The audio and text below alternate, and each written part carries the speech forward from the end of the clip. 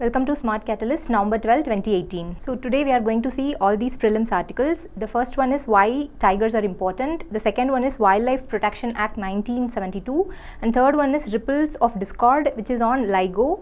And the fourth and fifth articles are about eminent personalities, Acharya J.B. Kripalani and Maulana Abul Kalam Azad. And the last prelims article is The Power Minister Inaugurates Inspire 2018. So the first article is why are tigers important? So the news here is recently there are a lot of protests happening because of the killing of tiger Avni in Maharashtra. So in relation with that news, it is very relevant to know about the importance of tiger and its conservation. So if we want to know about the tiger is the top predator of the food chain. In an ecological pyramid, the tiger is the topmost species. So it is very sure that we have to conserve it because the tigers are an umbrella species, which means conserving tiger leads to the conservation of other species which is present in the same ecological pyramid below it. Okay. So if you conserve this, automatically these species are also getting conserved. So the IUCN status of tiger is endangered, and they are long ranging species, which means it requires vast amount of habitat to survive. For example, male tiger require like 150 square kilometer to 1000 square kilometer. So hence the habitat loss of tigers as well as the fragmentation which is happening. So these items needs to be addressed. So we are having certain acts as well as certain projects in order to conserve the wildlife. One such project is Project Tiger to conserve the tiger population, and one such act is Wildlife Protection Act 1972. So now we are going to see this Wildlife Protection Act. Okay. So as per this act, it is an act of Parliament of India enacted for protection of both plants as well as the animal species. So under this Wildlife Protection Act, they actually established certain schedules of the plants and animal species and their status. So these are the key provisions of Wildlife Protection Act. So the first one is if any animal species is in the schedule 1 or 2, then it is the category of endangered species. So killing of such animals or trading of such animals lead to stringent penalties. Okay, so it is very stringent, schedule 1 and 2. So if you see schedule 3 and 4, it is similar to schedule 1 and 2, but it is not dealing with the endangered species, rather it deals with the less threatened species. So the penalties are not that much stringent, it is little bit lesser than the schedule 1 and 2. And the schedule 5 is like the animals that can be hunted. So you can hunt this animal if such animal is declared as a vermin. Vermin means it is threat to the crops or the plantations, etc. So if they are threat, then you can kill that animal. For example, nilgai. So these are all for animal species, and the schedule 6 initially it was actually aiming at only the conservation of plant species, but later it just included the establishment of animal parks in order to protect the animal species also. So in this case, the tiger which is endangered, it is in the schedule 1. So in this slide we are going to see what is the procedure to remove the man-eater, which is the tiger. So we all knew that recently the human and the animal conflict is increasing heavily, so we have to address these concerns, right? So usually the capturing of these animal species is the preferred option rather than killing of those animal species. But if in case those animal species are becoming a threat to the human beings or dangerous to the human life itself, then killing is the last resort. So for that, there is some provisions in the schedule 1 of WPA which enabled the killing of those species if it become dangerous to human life, as well as the chief wildlife warden of a state alone has the permission or authority to hunting such animals if it becomes dangerous to the human life. Okay, so it is put forward by NTCA, which is the National Tiger Conservation Authority, and now we are going to see that. So it is a statutory body under the Ministry of Environment, which is constituted under the provisions of Wildlife Protection Act 1972, and its main purpose is for strengthening of the tiger conservation. So this NTCA is a centrally sponsored scheme of Environment Ministry which provide the funding support to tiger range states such as Karnataka, Assam, Maharashtra, Madhya Pradesh, and certain parts of Tamil Nadu also. Okay, so these are tiger range states, and it is a centrally sponsored scheme to provide funding to these states for in situ conservation of the tigers in those tiger reserves, so that we can save it from complete extinction. So this NTCA is also responsible for the conduction of tiger census. Okay,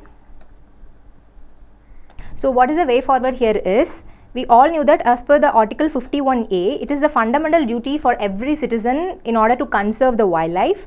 So we have to keep in mind about that, and we have to take part in that in order to conserve the wildlife, which in turn helps to maintain the ecological balance. So the next article is ripples of discord on gravitational waves. So now we are going to see what are these gravitational waves are. So consider two stars in space.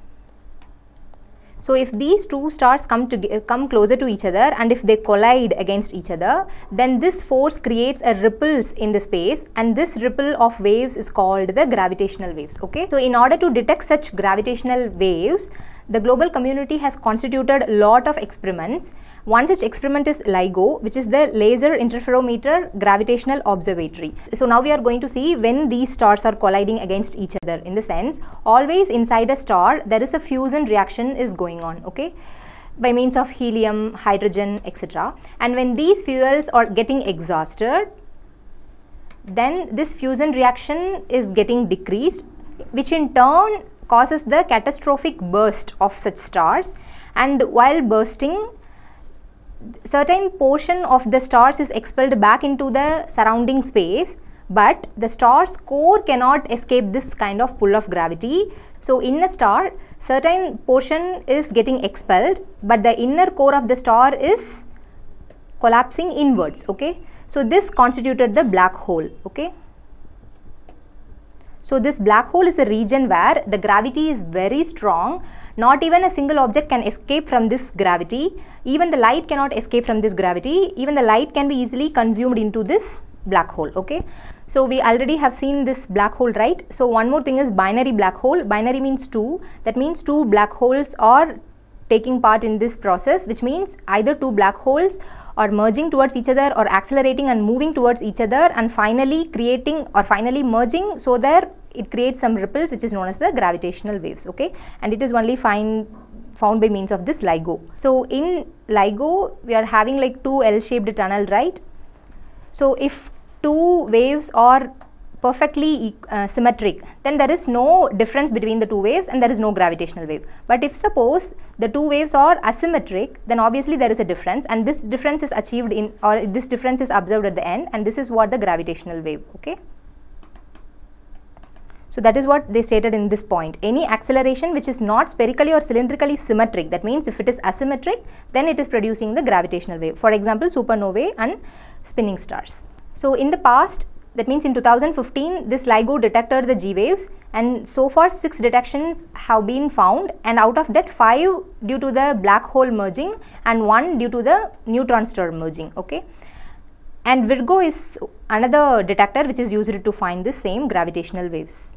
But what the news here is, the few scientists have questioned the validity of such detection, because whatever the data that is submitted by the scientist about this gravitational waves, those data containing the noise samples in it, so thereby the detection of gravitational waves is not perfect. It contains a lot of errors. That is what the few scientists have questioned the validity itself. So it is a concern, right?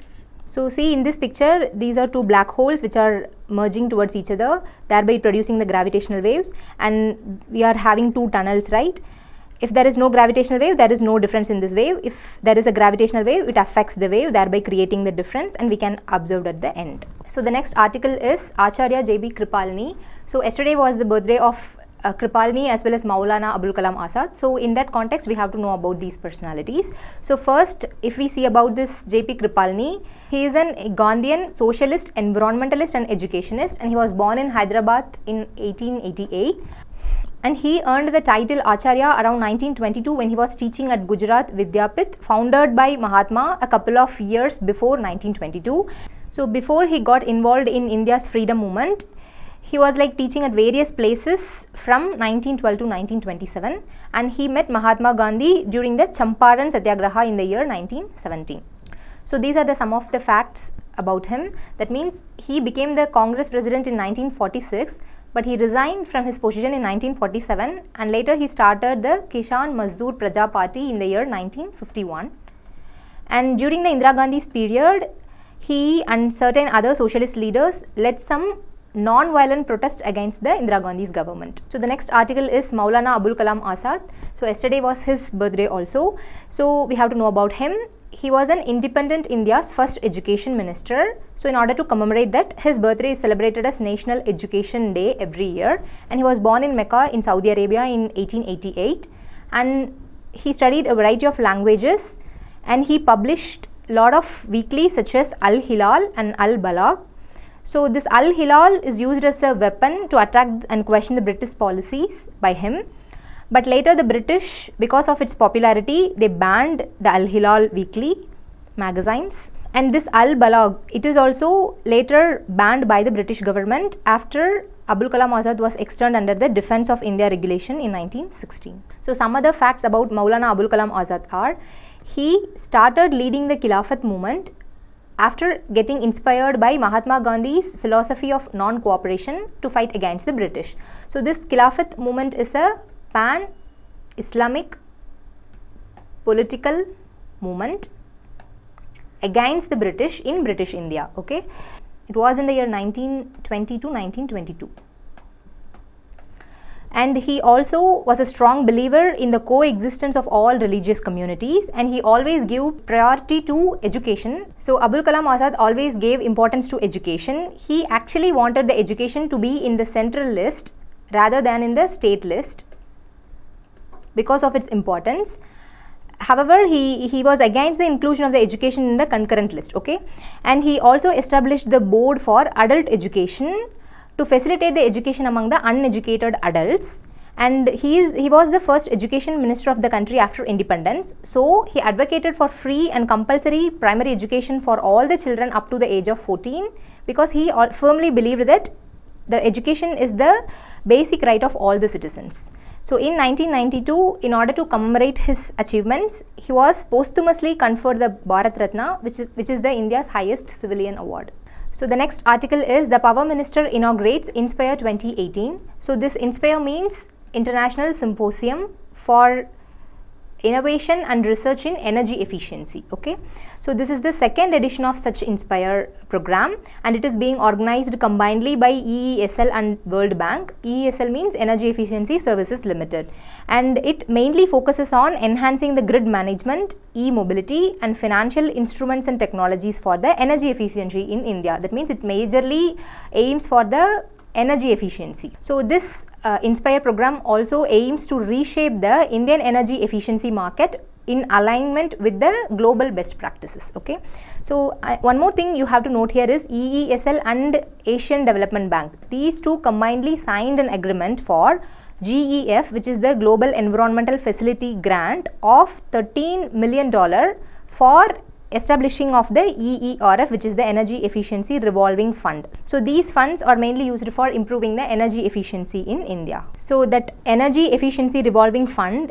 it aims to expand and sustain the investment in energy efficiency market in India by means of building market diversification as well as scale up of the existing technologies. And one more thing here is EESL and World Resources Institute, they combinedly started a challenge which is Innovate to Inspire Challenge. So thereby they invited the participants to submit sustainable and scalable solutions to the specific challenges in terms of energy efficiency, as well as to propose certain energy efficient technologies and financial instruments. So now we are going to see the mains articles. So the first one is Delhi's pollution problem, the myth and the reality. The second one is Behind India's leap in ease of doing business. The third one is Protect the little helpers. The fourth article is Cotton prices harden on higher MSP. And the last mains articles is Time for the government to reassess its position. So the first mains article is Delhi's pollution problem. So the living condition in the Indian capital Delhi is taking a severe hit as the air pollution is undergoing a very higher level of deterioration in the air quality. So we all knew that the AQI, the air quality index of Delhi, is nearly 400. So it is very worst, right? And also the particulate matter 2.5 and particulate matter 10 is also severely increasing in the air. So this increase is very much hazardous to the health of the human beings, and it affects the respiratory system of the human beings also. So we have to take some certain kind of mitigation strategy to recognize the pollution problem and in order to reduce the pollution problem. So see, these are the most polluted cities. These are the problems due to the air pollution in Delhi, and these are certain solutions. There are three main problems. One is the topography of Delhi itself is very worse, that it leaves the Delhi is more vulnerable to such kind of pollutions. So the second major problem is the Ministry of Earth Sciences recently revealed that the biggest contributor to the increase in air pollution in Delhi is the transportation sector. So it jumped like 40% between 8 years. So this is also a major concern. And the third one is the burning of crops by the farmers in the adjoining states such as Punjab and Haryana is also a contributor to the increase in the air pollution in Delhi. So what are the solutions? There are two things. One is a short-term solution, another one is a long-term. Short-term in the sense, as of now, the government has to do certain traffic regulations and routine checks for the vehicles. So these are short-term, but the long term is only going to be a viable option, and the public transport system strategy needs to be evolved in order to achieve this long term goal. So the next article is behind India's leap in ease of doing business. So what is this ease of doing business means? It is an index which is created by World Bank Group, and it indicates the environment in a particular country to set up and operate the business. Okay, so our country India has actually climbed to the rank 77 from 100 among 190 countries in the 2019 year. Okay, so but if you, though we are improving in the ease of doing business, though we achieved the 77th rank, there are certain concerns because we are not improved in all the areas represented here. We are improving in certain areas and we are not improved in certain other areas. So these are the 10 parameters on basis which the ease of doing business is calculated.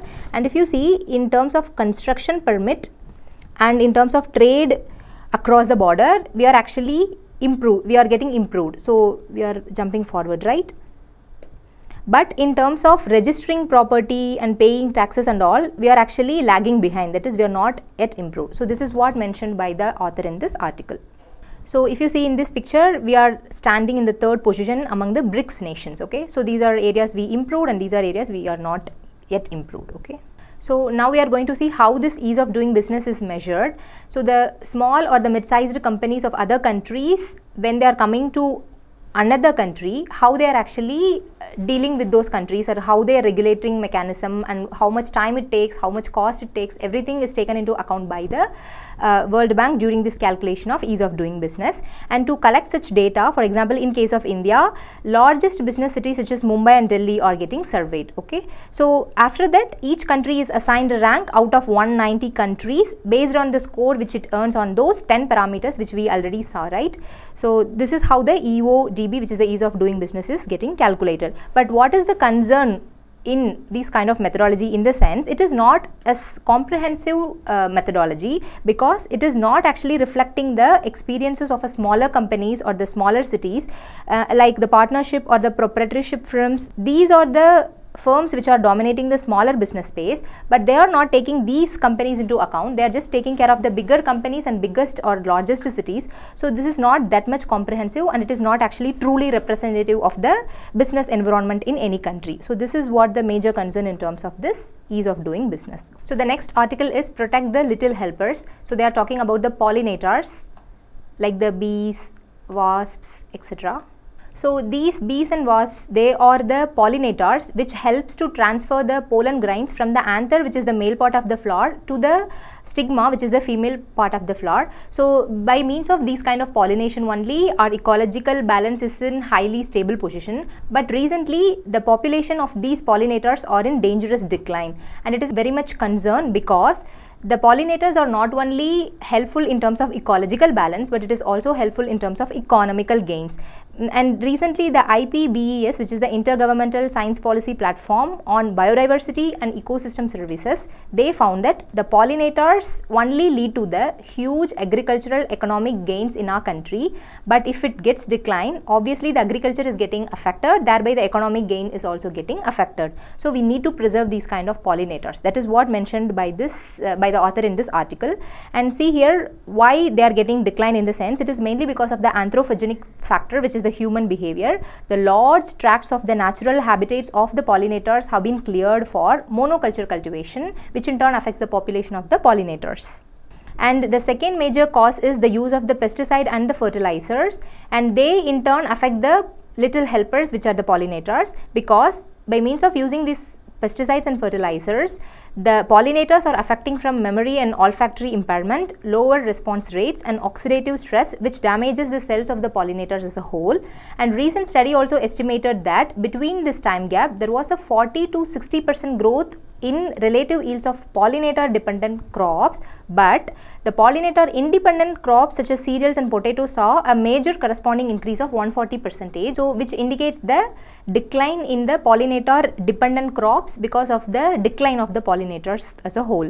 So in recent times, the phenomena of bees deserting their hives is also happening at a very faster rate, and by 2014, in order to conserve these pollinators, US has established a pollinator health task force and a national strategy to focus on increasing the monarch butterfly population. So it is a step that has been taken by the US to protect the pollinators. Similarly, EU has also taken certain steps in order to conserve these pollinators. So what is the way forward here is, apart from promoting organic farming and lowering the pesticide usage, the landscape management is the very much important key in order to conserve these kind of pollinators. So the reserve forests, which has been converted to pulpwood plantation, has to be restored to make the pollinators home more thriving. Okay, and the fallow areas in the government land should also be used to plant the flowering species for the pollinators. So these are the way forward in order to conserve these kind of pollinators, thereby making our economy more prosperous indirectly. So the next article is cotton prices harden on higher MSP. So what is the news here is, usually when the new season starts and when the cotton arrival is getting increased, the prices of the cottons are usually getting dropped. But the news here is, this year the prices of the cottons are remaining firm. Why? Because of the hike in MSP. So recently the government has announced certain hike in MSP for the cotton, and because of that only, even though there is more cotton arrival, the prices are remaining as it is. So this is what the first thing. And second one is the movement of international prices. Any fluctuation in the international prices is also having the impact on the Indian domestic cotton prices. So because of all these, the industries, what they are doing is, they are buying the cotton only for their short-term needs and not for the long-term needs, because they expect in turn after some time, obviously this cotton price will get declined or the prices will be stabilized. So this is on expecting this only, they just purchasing only for their short-term needs. So this is a major concern, right? So if you see, one more thing to note here is, the MSP is very much higher, that the market prices are just above the MSP by 1% to 1.5%. Okay, so if MSP is like 10 rupees, means it is market price is 11 rupees. Okay, 11 rupee or 11.5 rupees. So that much high the MSP is. So it is a continuation of the last article, that India dismisses the US notification that India has breached the cotton MPS. So here MPS means market price support.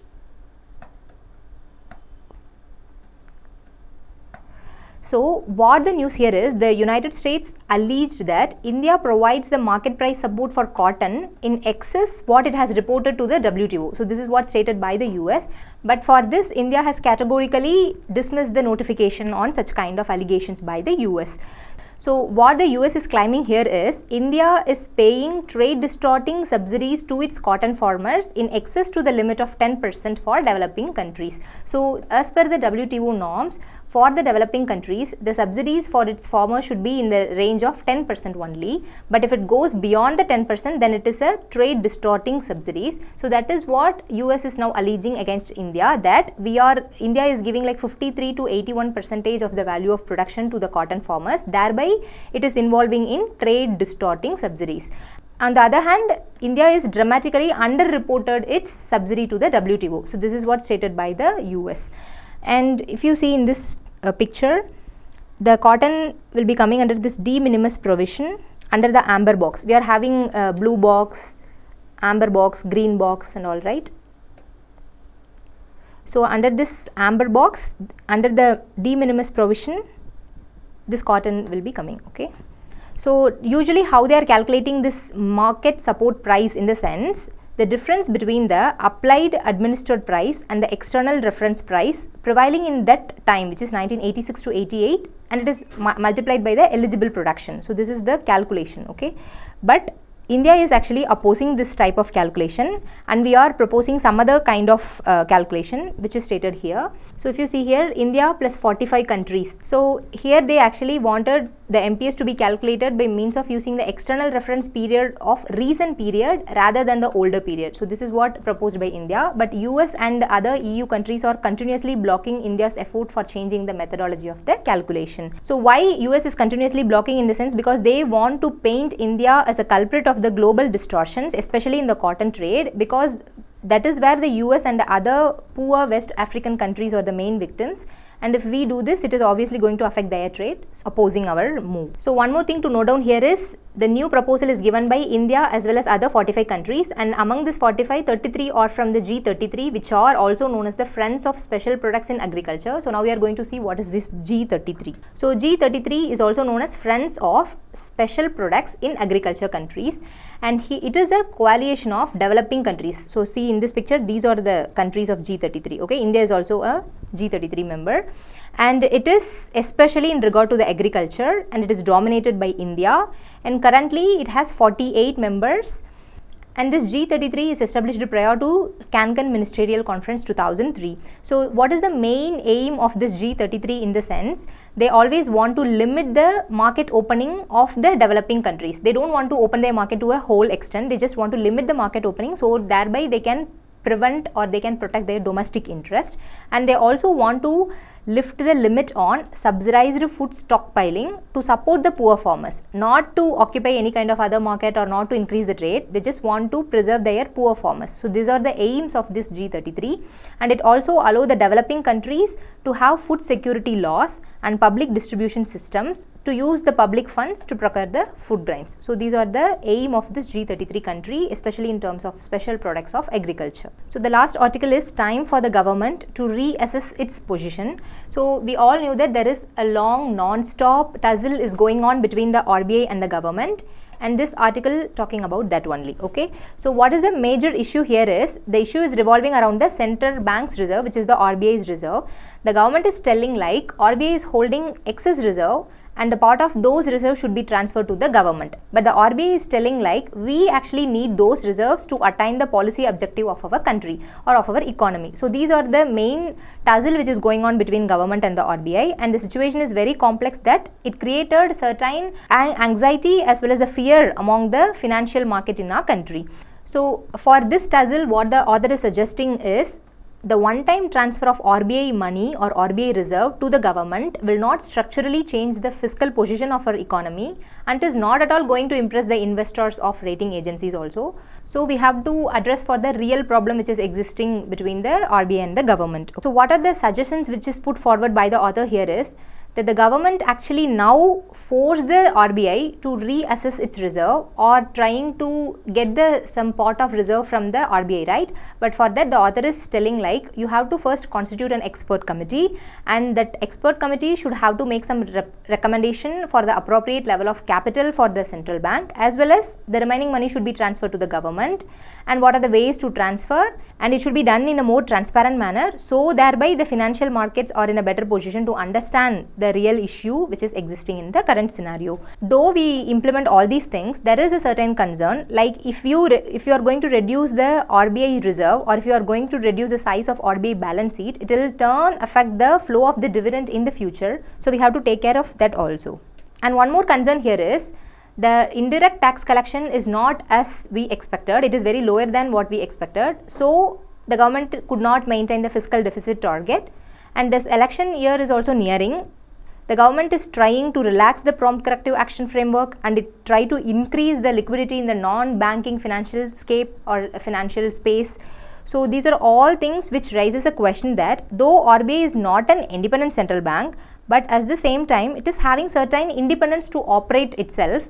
But the government interference in the functioning of the RBI indicates that the operational independence of the RBI is now getting curtailed.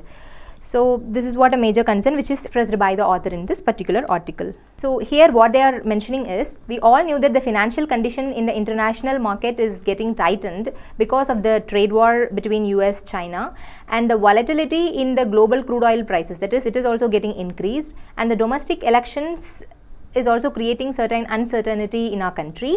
Apart from that, this kind of continued confrontation between the RBI and the government is also affecting the investor sentiment in the financial market, which in turn affects the growth of our economy as a whole.